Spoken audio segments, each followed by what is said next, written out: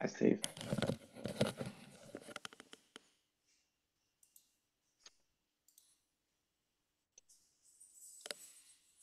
Hi, Andrea. No. Hello, hello, Hi, Ben. hello. How's everyone doing? Good. You still hear Nice, me? nice. Yeah, I can hear you. Let's see here.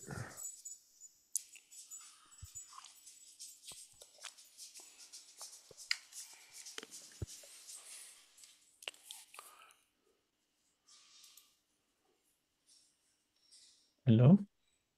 Hello? Yeah. Oh, hi. Sorry, I had Yeah, no worries. something wrong. Something wrong with my audio setup, but it's fine now.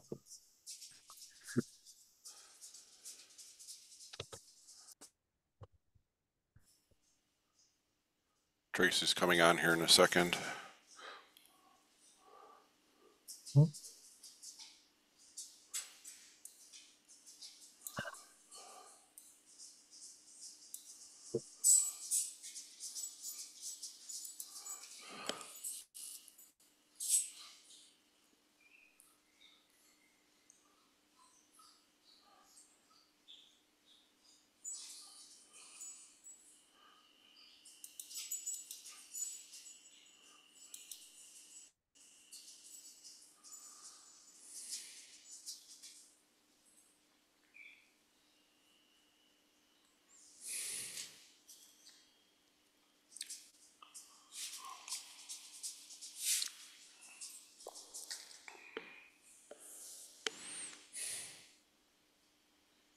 Hi, Tracy.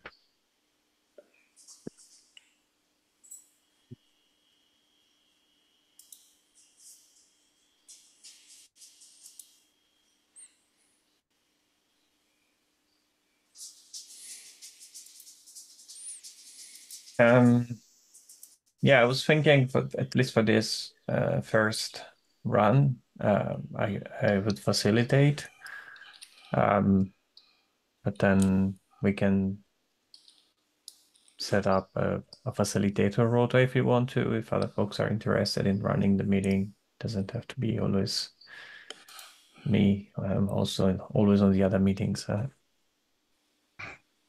Yeah. I could run it. I wouldn't mind. I think anyone here is also pretty capable of doing so. So I personally have no opinion on anyone specifically, at least. Sounds like you're our guy then, Ben.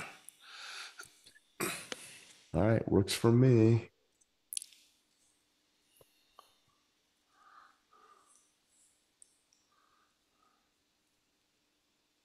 Yeah, what we do in some of the working groups, other project is we have a kind of rota or we take turns and facilitating, so we can also do that. So it doesn't have to be always one person. Okay, Yep. yeah, that'll make it a little bit easier to manage too.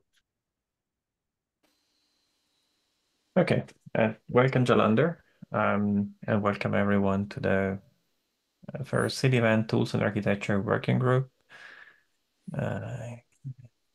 Everyone has a link to the notes already, but I'll just put it in the chat just in case. Okay, so I guess the first item I had put on the agenda was for facilitator rota we were just chatting about.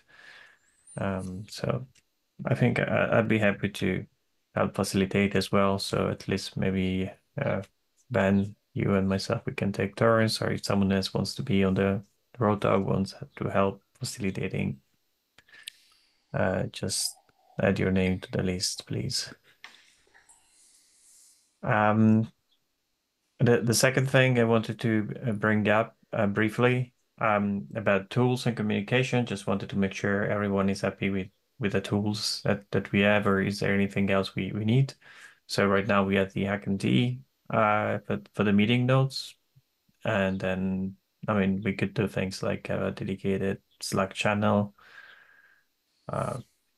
I don't know that we need anything else. I don't think we need a dedicated mailing list, but yeah, I just wanted to ask what people thinks about that.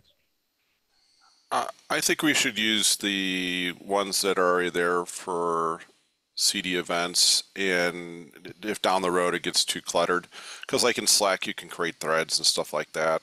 So, and I think that'll just give us a wider audience to keep everybody informed.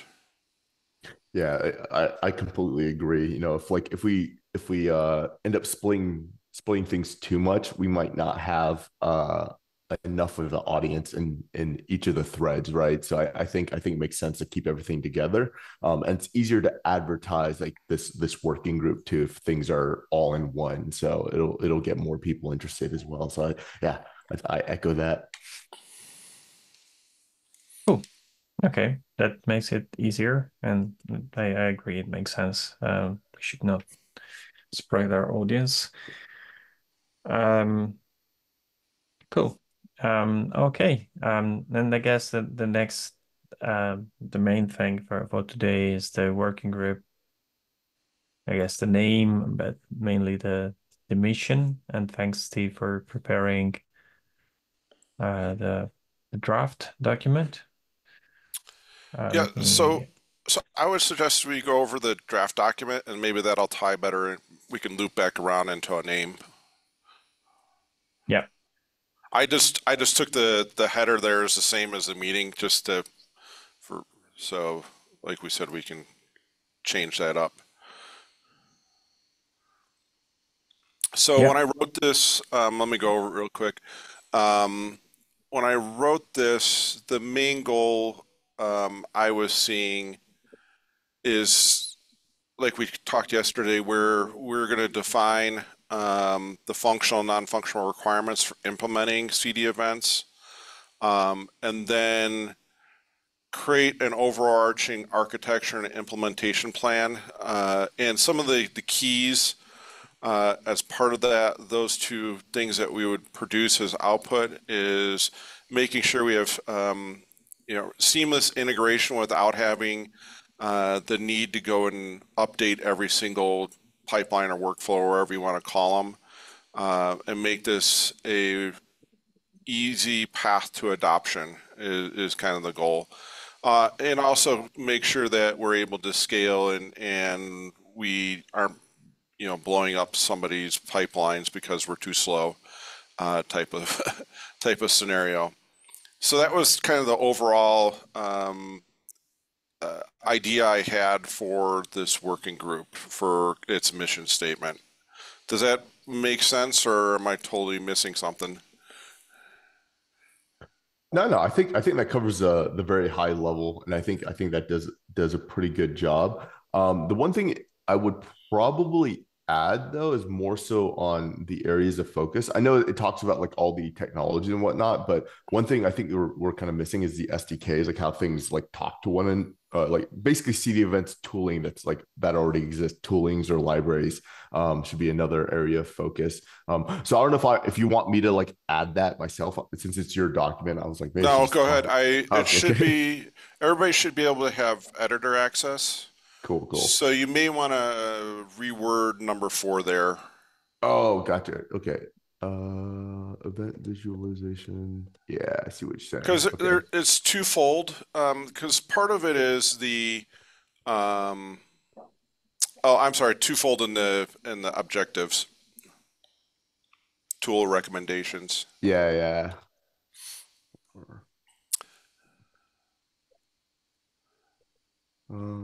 For yeah, for tools and libraries. All right. So in my mind, I envision that we end up producing a usable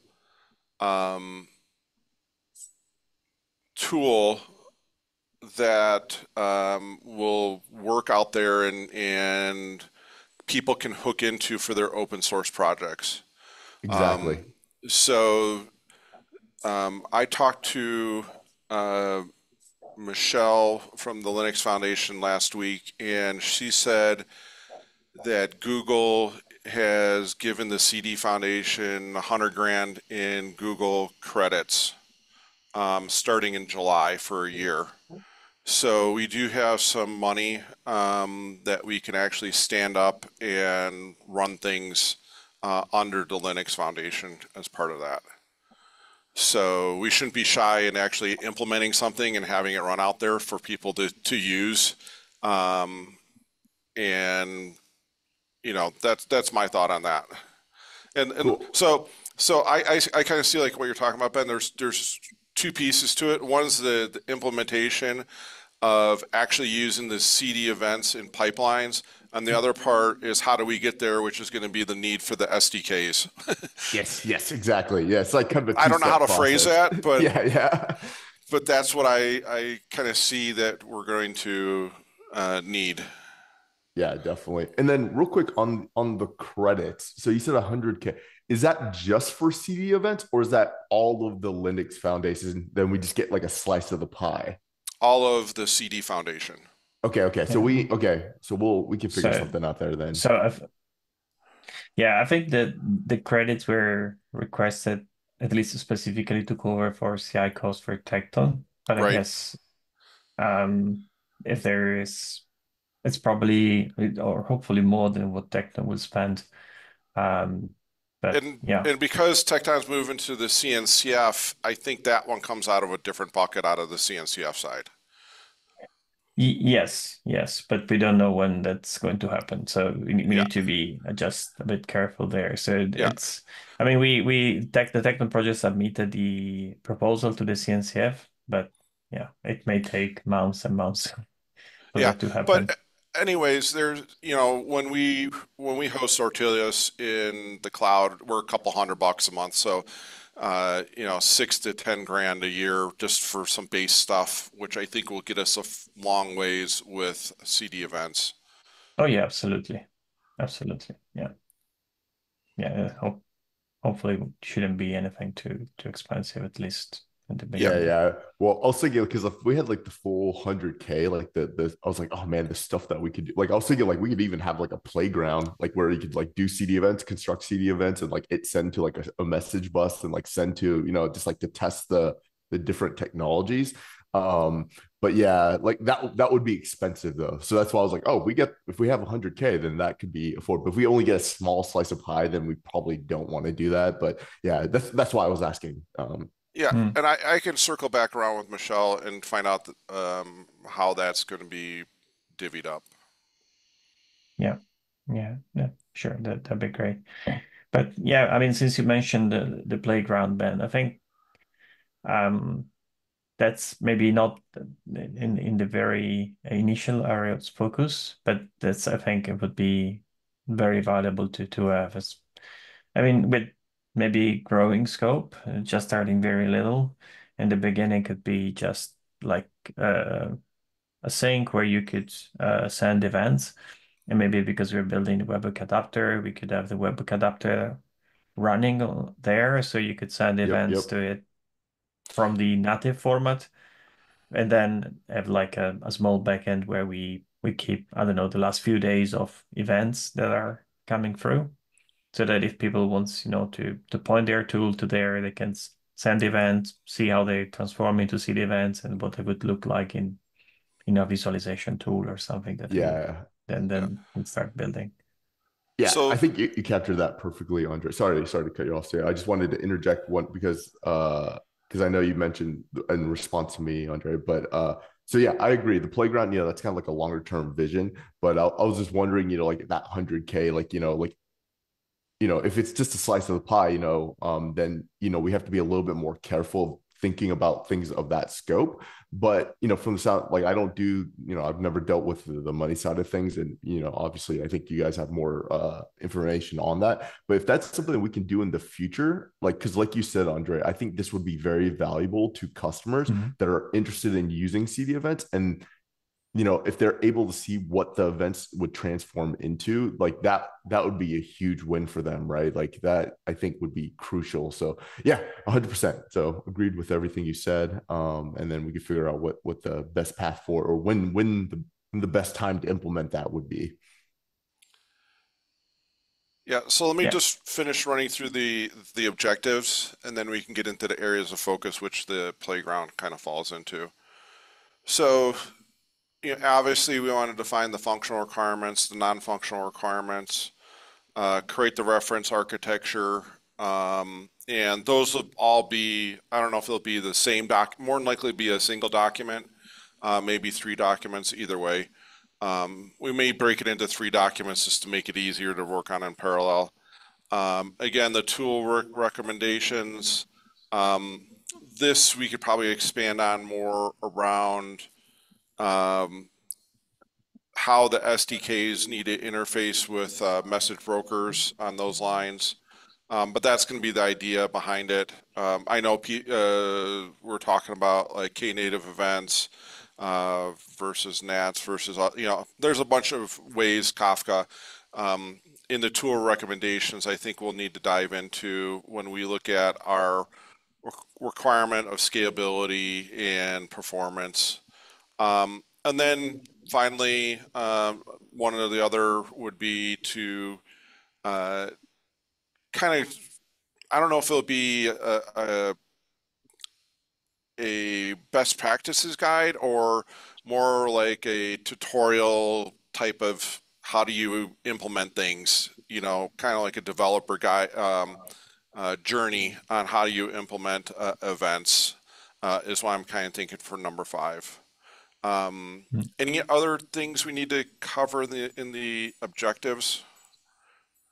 Well, on point 3, I think I noticed you put like reference architectures in plural. Do you have in mind like different use cases for different kind of areas? I know that this has been talking about, DevOps and Finos and different other, I don't remember the complete list, but different industries kind of.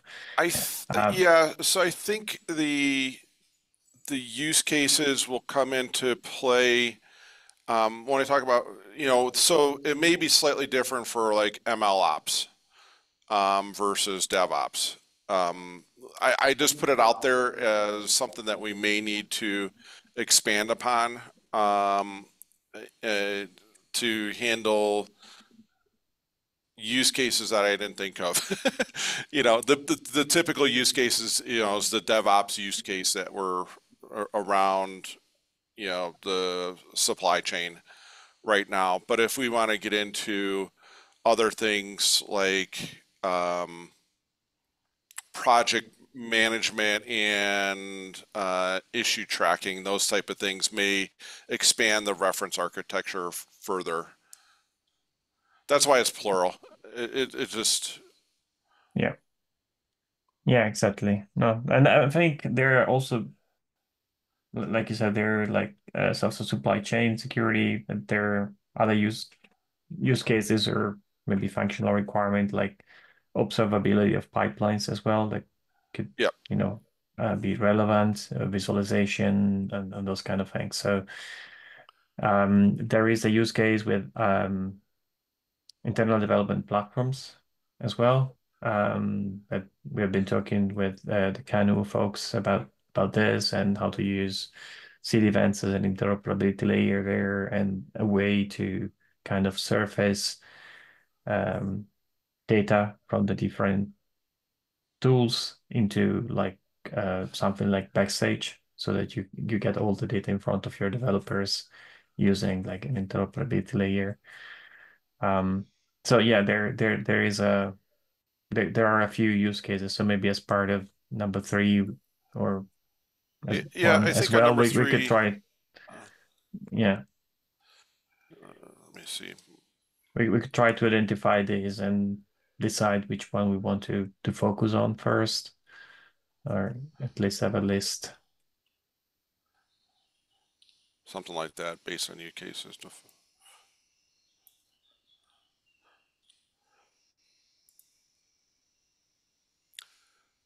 Something along those lines.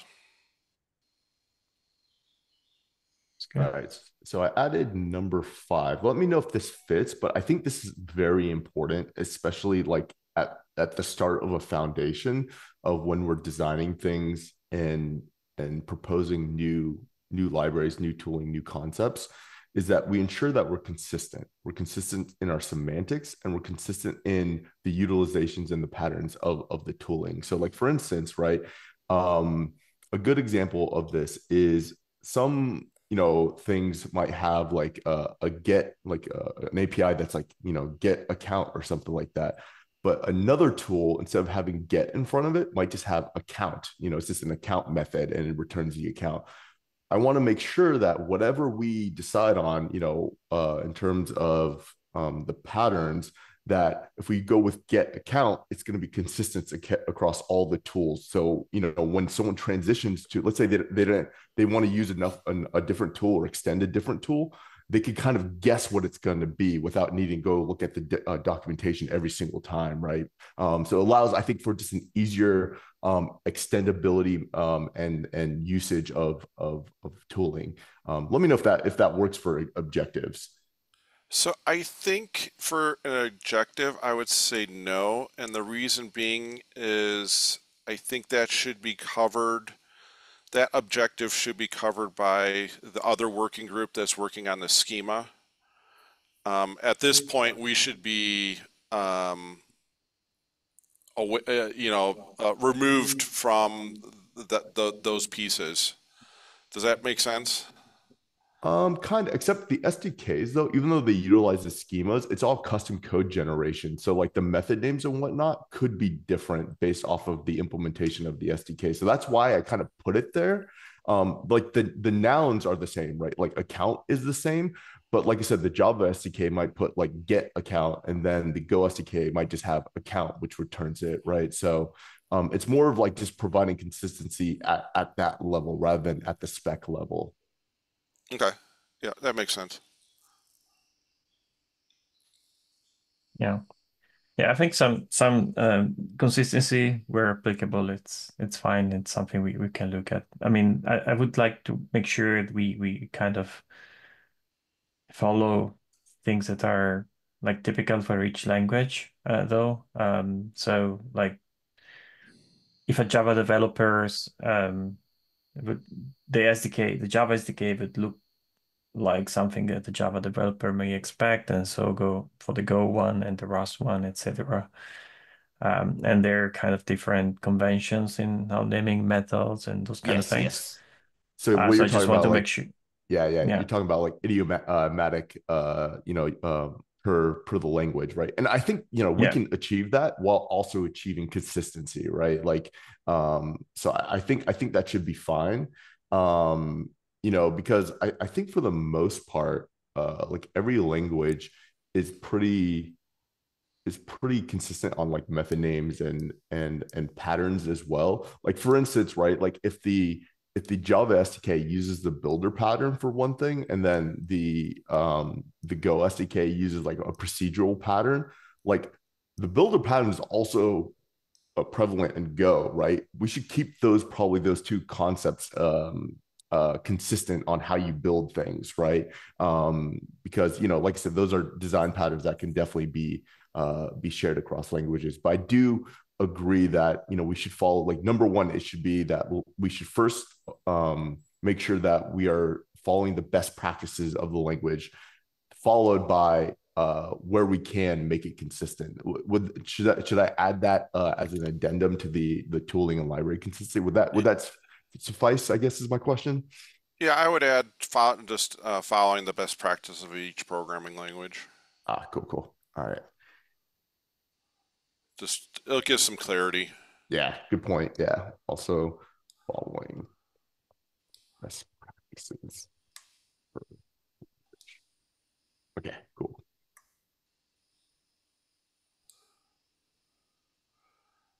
All right. I think anything else on objectives? No, I think you covered it pretty well. Yeah, so I did want to ask about the documentation and the guidelines, right? So what is the idea with just kind of documentation and guidelines in general? Are you thinking like documentation, like, so when we say comprehensive documentation, like we're going to house So I guess here's the question. So Java uses Java docs, right? So my guess is that we just make sure that the Java docs are fully, comprehensive, or are we saying like that plus we have documentation, like maybe a documentation website for like tooling or something like that? I'm just trying to understand the scope of what you're talking about here. It would be documentation on how to use it, basically. Okay, so So just wherever. Okay, cool. yeah, so it could be just a markdown in the Hugo server or something like that.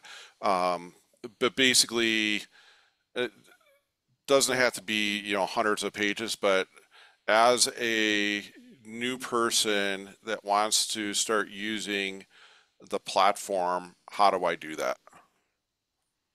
Perfect. Yeah. And then I guess what we can do too is maybe, extend documentation a little bit with saying comprehensive documentation and examples. Because Yeah. I find that a lot of times, like something can be very comprehensive in terms of documentation, but be missing examples, which really kind of like tie all the pieces together. And I think, yeah, having that will definitely help users, utilize or envision using CD events.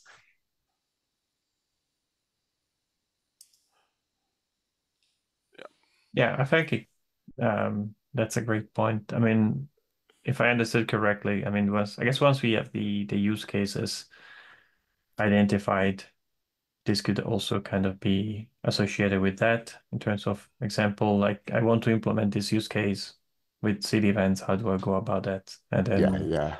we would say basically, yeah, you'll need these pieces of software, and then we can reference to the documentation how to install them, and maybe to the playground if we have it to try things out. But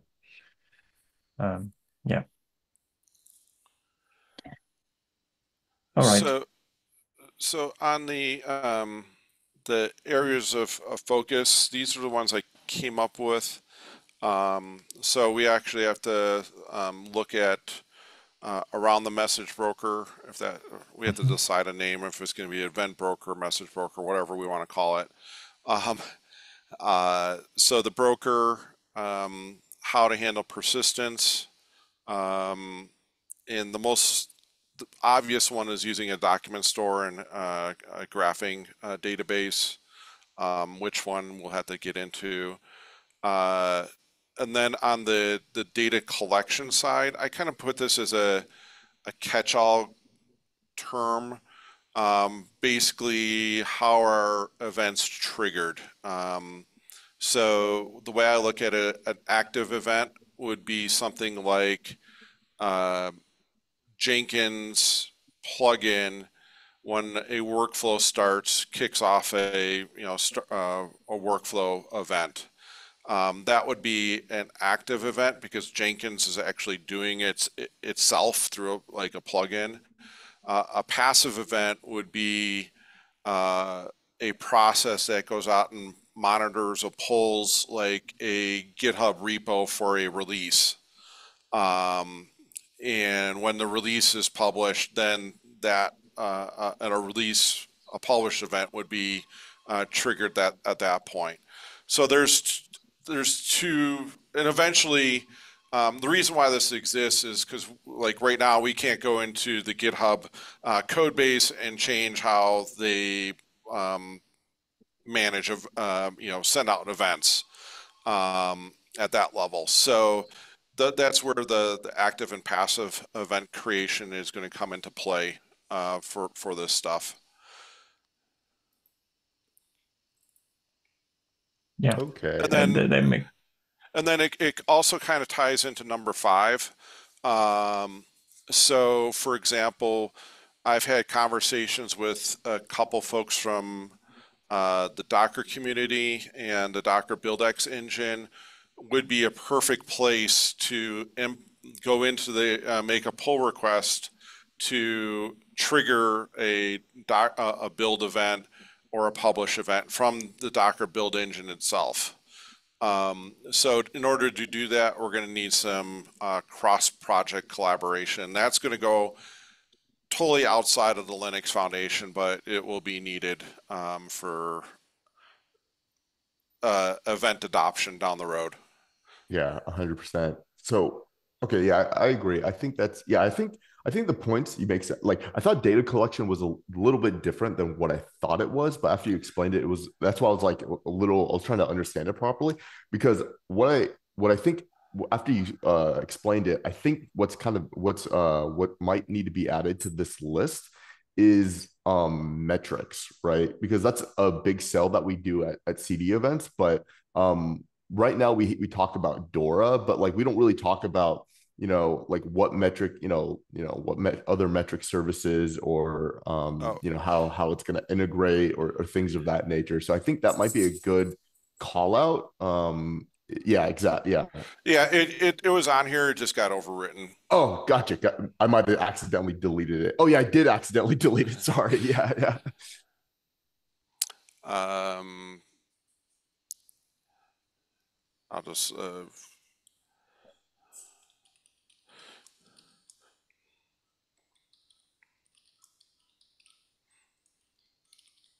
something like that. Cool, cool. Yeah, I think that should cover it. And then what else is there? So, okay, I'm just trying to envision the architecture because I'm like, there's like a metrics, there's a message broker, there's like authentication at some point. So we might need to focus on authentication at some point. We probably need an API gateway. So I'm kind of like I'm just like spitting out everything that I think that is needed, like to have like a full working system for CD events. And then you already mentioned like persistence, like a document store with like maybe GraphQL or something like that. So I think that kind of covers that. But I don't think we need to put authorization and authentication, or I maybe we think do. I think they could be subtopics Yeah, for. perfect. Yes. So when you go in, so basically these are going to be in the requirements documentation. These would be the things that we'd want to focus on. And as part of that, authentication would be one of the possibilities that we need to address. Or the other way to do it is in your non-functional requirements, you can state in this initial go around, we are not going to address any authentication of private repos, for example. And you just kind of scope that out and deal with it later. Okay, cool. Yeah, I think that makes a lot of sense. All right. I was just wondering, like, if we needed to put it somewhere, but it sounds like, yeah, I think I really like the idea of making it like a sub point in another documentation because yeah, I agree completely that we don't need to make that the main area of focus because that has been that's been solved pretty well. So I think that shouldn't be too hard to add later even. So I think that should be Yeah. fine.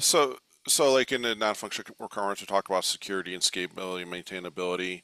Um, and there you even get into like SLAs, SLOs, those type of things. Um, and as part of the non-functional requirements, we can say we're going to deal with. I was kind of thinking for the initial CI/CD tools would probably be to give us a good breadth would be GitHub, Jenkins, GitLab, and probably Spinnaker. Um, We should or probably include Garrett as well. I don't know if you said Garrett because I no, know Ericsson is they're a Garrett user. So and one of they're already developing technology using CD events using Garrett. So we might as well include that in the list. yeah, I just didn't want to say we're going to go out and you know implement events for Everything. for Yeah, 12 different tools or we'll exactly. never get it done. Exactly. But we want to make sure that, and I have a feeling once we get through one or two of them, you're going to see the rinse and repeat process happen. Yeah, so that's something. Okay, yeah, this will come later, but the rinse and repeat, like I've solved it in a pretty good way where it should be pretty easy to add um, new plugins to the adapters where it will allow transition to different, like whether you're using GitHub versus GitLab versus Garrett, it should transition pretty seamlessly. Yeah. And then just a general thought. Then just on down at the bottom are the meetings. The boilerplate contributing. We'll just need to update the contact information now that we're going to use the same. I just left those blank for now as the rest of the CD events. And then we may need a Git repo for this. For the code base, because the code base will be different. We don't necessarily have to. We can make it part of. Do the SDKs each have their own repo? Yeah, they do. Yeah. So we may as well stick with that and go ahead and go with another repo for the broker. Yeah, I think that makes sense. And on that note, I think we all have at least I know I have a pretty good idea of what the message broker is going to look like, some possibilities out there. So what we can do is just start standing up more of a development environment instead of a playground, that we can start put a message broker and start sending them some test events around, and then work out from there and start hooking together the SDKs with that.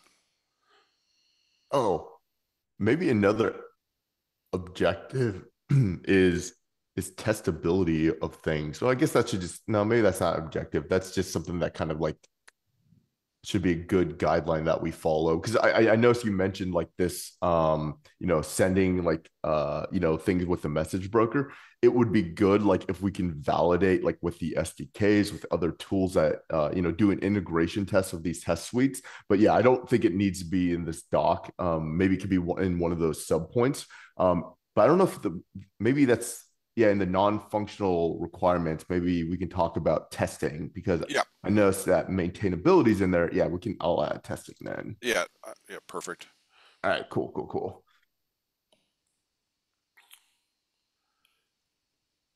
Right. So it's not clear for me for the repo. I think I agree we need a repo. I think it's a repo where we could store then when we define documents for functional requirement, non-functional requirement, architecture, those kind of things, is that a repo where we want to store this kind of documentation? Yeah. So what I was thinking is, so let me know if this is what you guys kind of envision. I think you're on the same page as me, Andrea, but like how I was envisioning, rather than just kind of like jumping into the message broker to start implementing, my thought process is we would have a tech doc first. Once that gets approved and like fleshed out, and merged into, maybe it's called like the architect repo or something, CD events architecture or something like that, architecture spec or tech docs or something. And once that gets approved, then we can have a repo that implements said thing, right? And I think that pattern is probably good, rather than trying to. The worst case is, or the worst feeling is when you implement something and then someone's like, no, I don't really like this architecture, and then there's a use case that you didn't think of, and it kind of like requires you to like re-architect everything. So I think starting with a proposal or a tech doc first, describing how you're going to implement something is vital. And I noticed that we don't outline kind of like this or the path forward on implementation, like what are the necessary steps from going from idea to code, right? Maybe that's something we need to document. I don't know if it needs to be in here.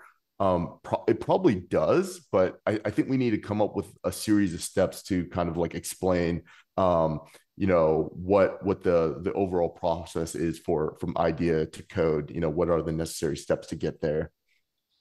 Thoughts?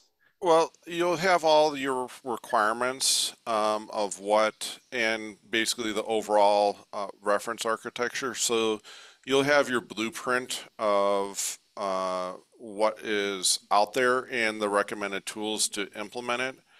So I think that's where this document and working group would kind of stop.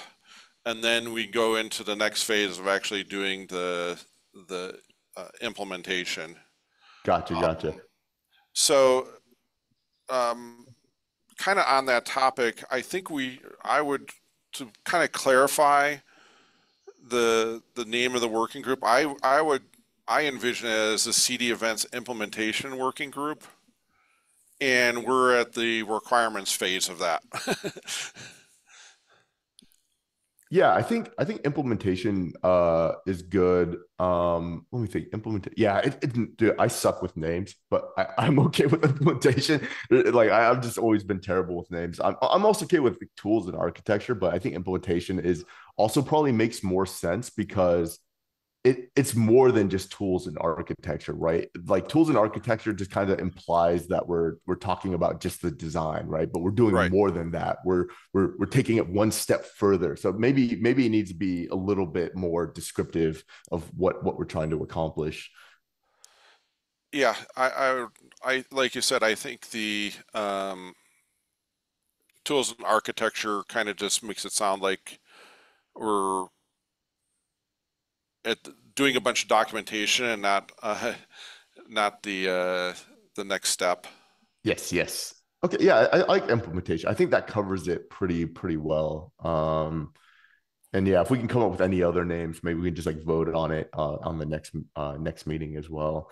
And then so I guess so I kind of travel back a little bit. I want to make sure I'm understanding this correct. So would we have a separate repo called like let's call it the implementations repo, which would have like the functional, maybe there's a folder in there called like functional requirements. There's another one called non-functional requirements, another folder called like reference architecture. And then the idea would be step one, like you maybe create a GitHub issue or something like that, where you propose an idea or an architecture and people give it like a thumbs up or something, however that happens. And then someone sends a PR with some proposal of, in the appropriate folder. Once that gets approved and merged, then we start the implementation. Is that kind of like the flow that we're thinking? I guess what I'm asking is, do we need a repo for these documents? Is what I'm getting at.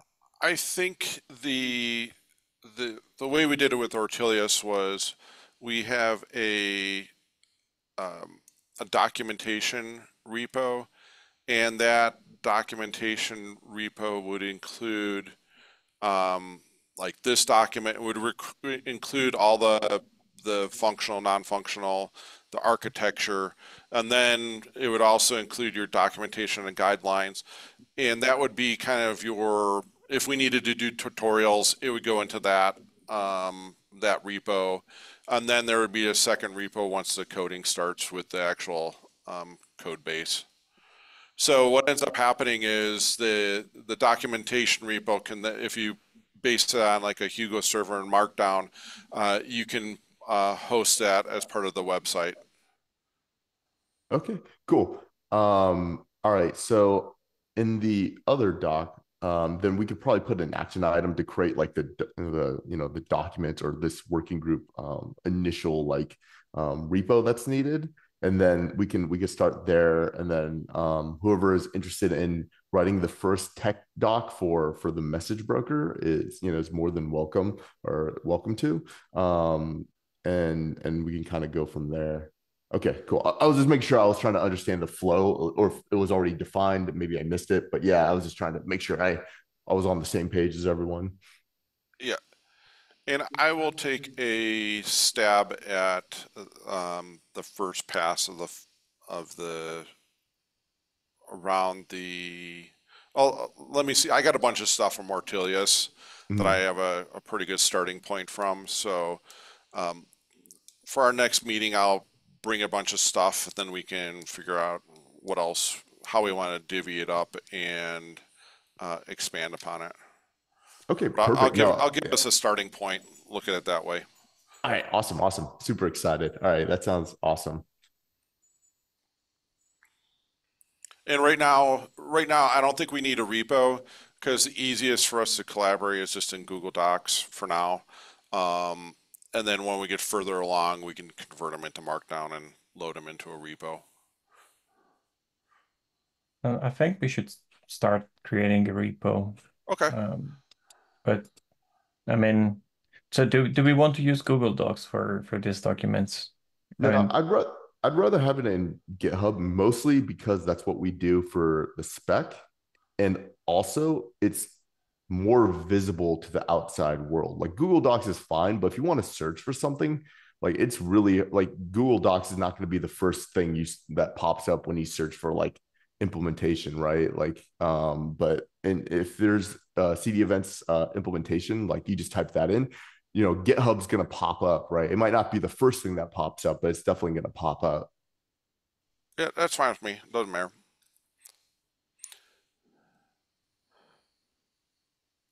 okay. Well, I guess I can go ahead and create the repo. Yeah, and we can We always rename it if we end up down the road Yeah, change. that's not a problem. And I think we can have the README with like working group participant and how to join and some details and those kind of things. And we can have like basically I can extract what we have with the comments, with the updates from the Google Docs and put it there so that when we point people to the working group, we say, okay, well, this is what we're doing. If you want to join us and collaborate. Sounds Cool. good. Yeah, I like that. I like that idea. Cool. Um, all right. And I guess about the playground, I added it in the agenda, but we kind of mentioned it already. It's probably not something happening right away, but I think it's something that is will be good to keep in the back of our mind. I was thinking because also we mentioned earlier we will want to have some kind of development environment, kind of a line between us that we can use to work. So we could probably do something like have maybe something like an infra repo. Um, I don't know, with Terraform or whatever folks are familiar with, that we can use, to set up the pieces that we need so that it's repeatable. And once we get to a point where we can actually host this somewhere, we already have the infra bits for doing that. Yep, that sounds good. Cool. And I just Um, added that create GitHub issue. So like when you create the repo, I think, it'd be easy just like add that as an issue so it doesn't get lost in the meeting notes. And so like, we can always go back and look at it and decide when, if we need to add a milestone to it, we can always add it when we're ready to implement. If you're okay doing that, or I can create that issue if you create the repo as well. no, it's fine. I can create the issue as well. That's no problem. Thanks, Ben. Yeah. Do, do. I guess what another thing, I mean, it's probably part of the tools, and related, I guess, to hosting things. One thing that might be good to have, I was thinking, for GitHub, having a GitHub application that people can install in their organization if they want. So something that basically listens to their events and spits out city events, um, but without people having to host the actual application somewhere. So we could have some once we get to that point where we have some money we wanted to invest, maybe we could host the application for folks so that it becomes really easy for them to get started getting CD events for their GitHub repositories. Yeah, and I didn't really go into it, but one of the architectural requirements is we'll need the ability to forward events between multiple message brokers. So, for example, let's say the OpenSSF or the Linux Foundation is running a message broker that's listening to all the projects, all the events happening in all the CNCF and CDF, and all the projects are in the Linux Foundation are producing events. So if I'm inside of a company and I have my own implementation, let's say Fidelity is running their message broker, and they want to get notified when a new release of some package out there. Let's say there's a new Kubernetes plugin that gets published. That event would go into the public event message broker, and then it could get forwarded on to the Fidelity message broker at that level. So I think for people to start playing with events, if we're actually using events for all of the Linux Foundation, we'll have enough stuff for people to play with. And that's a long-term goal. Yeah, and specific to that use case, because I've thought about this quite a bit, with like chaining message, I call it chaining message brokers, is one problem that we'll need to figure out or document or have some way of solving, whether that's through SDKs or just document what people need to do, is item potency, like making sure that they're not consuming the same event. Like, let's say they're listening to two message brokers and they get the same event because one message broker is forwarding to the other message broker, right? So we need to make sure that users are aware that if they're listening to multiple message brokers, they may get the same event. And if they are, what do they do? Do the SDKs automatically handle it, or do they need to manage that themselves? So I think that's a problem that we'll need to figure out. But definitely, when the design doc comes with message brokers, that I imagine that's going to be a bullet point in there, is like, how do we chain message brokers? How do we deal with item potency? So I think that's an interesting conversation to have. Yeah, exactly. And that's why I just didn't want to get into the weeds right now around it. Yeah. It can be pretty complicated. All right. So we only have 7 minutes left. I guess one last thing that comes to mind that we might want to discuss today or in the next instances is how do we bring more people to this working group? Because I think we have a pretty large scope or things that we want to do. And we are a small group of people here. So I think if we can have more people involved from potential CD events and users, it would be great.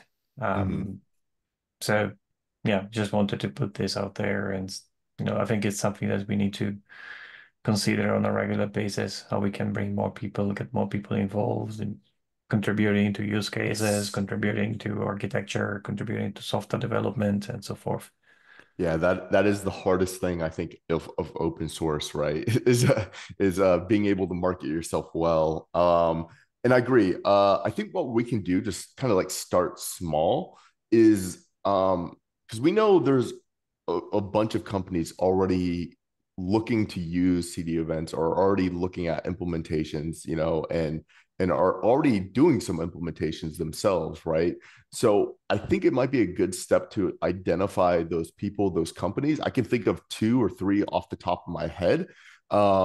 And then figure out, the best way to contact them, and see if they're, willing to participate, get some interest, just kind of advertise to them, that we have this new working group, that their knowledge and their implementation could be very valuable, something that we might even consider using, if they're willing to, open source it. So yeah, I think that might be a good small first step. And then, we can figure out how we can continue growing it. I think that's going to be an ongoing question, but I would probably start there, because, there's only 3 or 4 different companies right now in here, but a lot of the implementators, I think Fidelity's one of them, and then JP Morgan's another one of them. So there's already these 2 companies that are already looking at, or that are already doing implementation, that aren't a part of either the spec SIG nor this SIG. So I think we need to reach out to them and really let them know that that we started this new working group.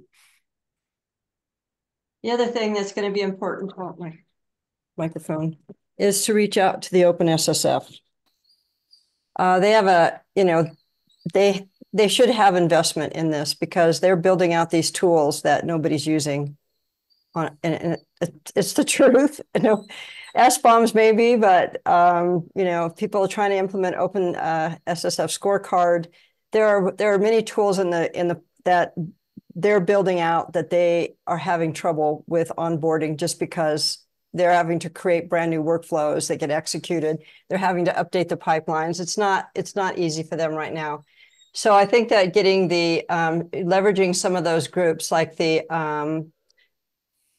security tool belt. I'm not sure what they call it anymore. I think it's called the tool belt. There's probably 3 or 4 different working groups over there that we might be able to get them excited about this. FinOS is another one. So I feel like we should look within the Linux Foundation and look to see what potential groups are working on this. Like I said, I think yesterday, I'm surprised how many DevOps groups there are within the Linux Foundation overall. There's some in the CNCF. The CNCF folks probably would be interested in some of this. So in order to make it real, though, I think we have to have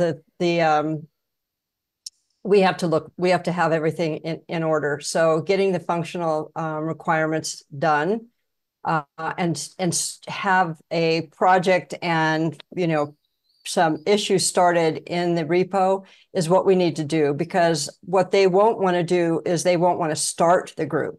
They will want to get involved in the group once it's already running, and then it will be easier for us to get contributors. So I think it's fine that we have a small group right now, because I think you guys are the ones who should be writing the architecture. You get too big of a group, it may never get done. And yeah, certainly getting reviews from these folks after we have finished it is awesome. So I think that, and that was one of the reasons why I told the FinOS group we didn't want to do anything until September. I think during these sleepy months of July and August, if we can get a good draft of that architectural doc, then start blogging about it and getting some eyes on it and taking it around to some of these groups will be helpful. Yeah, definitely. And then just so I'm making sure I understand OpenSSF and FinOS, the 2 companies that you mentioned. So are they interested in CD events, or are they having a problem and they're looking for a solution and they just haven't found CD events yet, or aware of it, just haven't started the implementation? Like, I'm just trying to understand where they are in the CD events. Yeah, so if you ever attend an OpenSSF working group meeting, you will find that they are really into security. Okay. But they don't understand DevOps that well. So what they like, the OpenSSF scorecard goes through and lists about 14 different things about your Git repo, about how secure it is. Okay. So in order for that to work, is you actually have to run the scorecard Golang program against your repo and commit. Right. So, and same as an SBOM, you have to add SBOM generation to your workflow. Mm-hmm. So to get your scorecard, it means that you have to go, and they only have a GitHub action. They have some stuff for GitLab now, but basically you have to go and add a GitHub action to every single repo that you have in order to generate the scorecard. So that's the big DevOps nightmare. Gotcha. They have there's an alpha, what they call the Alpha Omega project, which started 4 years ago. Yeah. And their goal was to add security tooling to the top 100 open source projects. They're still working on it. Okay. But they haven't even been able to do 25 a year. And I went and tried to talk to that group at the open source summit, and it sounded like they had resolved to just getting people to just try to do static code analysis at the build state, just to see if there were vulnerabilities at build time. And that was as best that they could do. Okay. So from what I gather then is that they have a problem scaling out their implementation, and this is something that CD events could potentially help with. Thank you for filling me in the context with that, because I was trying to understand, like exactly where they were in the CD events world. And you wouldn't believe, Ben, you wouldn't believe the amount of tools they're trying to generate. They're trying to create, they've got open source projects that have one person working on it, which I think is insane. Yeah. So they're just trying to produce all of these security tools. And everybody, it's such a, there's a big money grab, obviously, because there's companies getting funded out of it. So everybody's trying to generate these tools. Some of them are good, some of them are not so great. Mhm. But the point is, they're generating all these tools, but they don't really have an easy way to onboard them. Yes, There is yes. no good way to onboard them. So then they start, if you talk to, like, we had a long discussion with Red Hat because Anne Marie Fred is on our governing board. And she said for Tecton, what they did was they just decided to do all their own create all their own separate security workflows. Okay, yeah, So that does not scale. Okay, I see no, the it problem. does. Yeah, yeah. Yeah. Okay. So Okay. that's why, yeah. Now you see why CD events is so Yeah. important in order to make this happen. And I told the Finos people, I told them, I said, we are all running around with our fly undone, and nobody's Mhm. telling us, right? Right, right. Okay, okay, and awesome. Well, and okay. they got it. They got it just like you are now. It's like this is So a critical piece of the puzzle. so Right, right, our actual the way I look at it is our actual end user are other open source projects. right, right.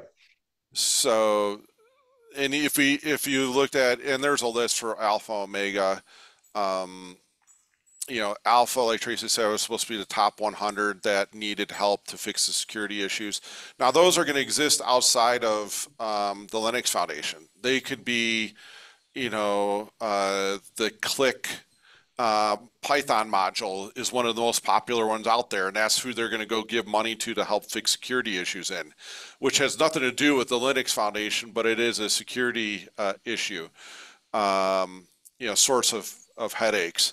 So on that front, these us going in passively adding in the ability to generate SBOMs, the ability to do vulnerability scanning, the ability to do the scorecard, all passively without having those project teams start going updating all their workflows will get us a lot of visibility.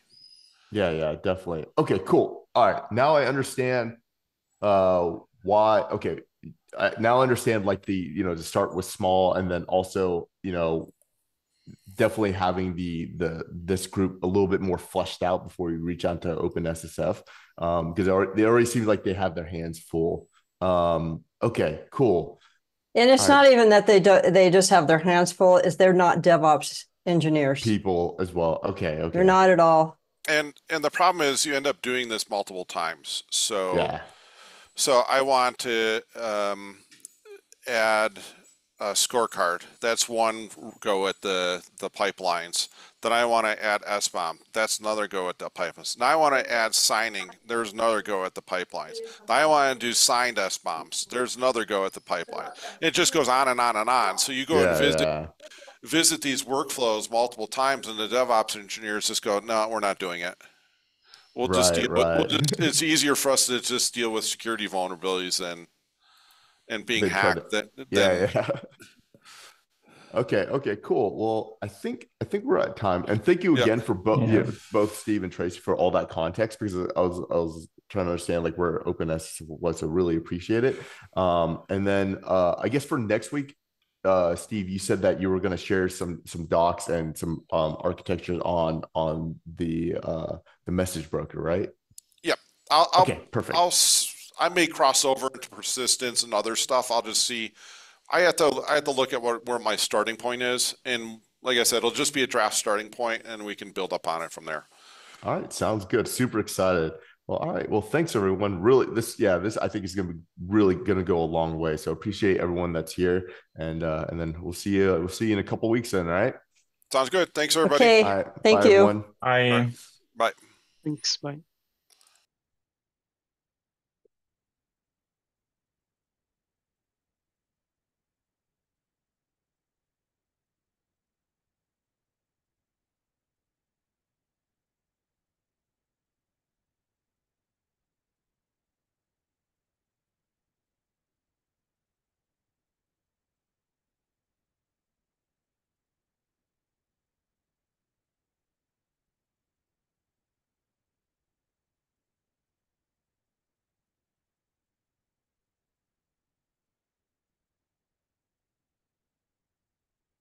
I hope I didn't seem too pushy saying Nope. we gotta write this and it has to run out there. We gotta have a service.